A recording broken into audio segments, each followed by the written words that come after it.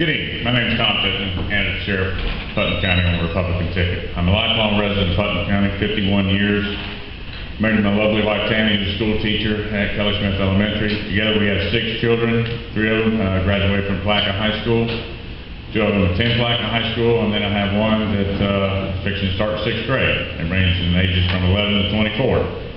Very proud of them, never had any problems with them. I think I had put up 2 speeding tickets. I think I did a pretty good job somewhere along the way there. Very proud of that.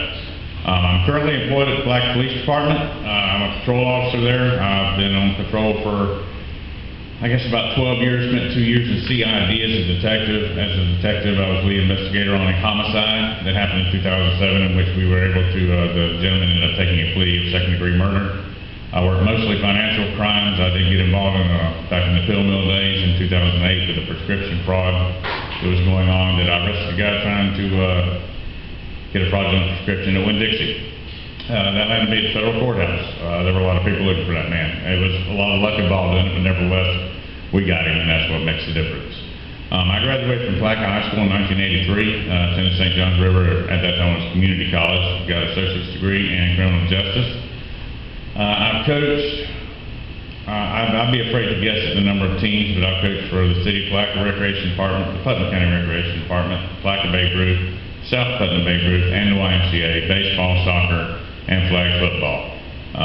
I'm very involved with the kids. I want to see the kids progress. I don't want to see them get in trouble. I want to see them have positive extracurricular activities to do that also have some discipline and some structure. And I'm very proud of the fact that a lot of the kids that I coach still call me Coach Tom today and are making a positive impact in our community.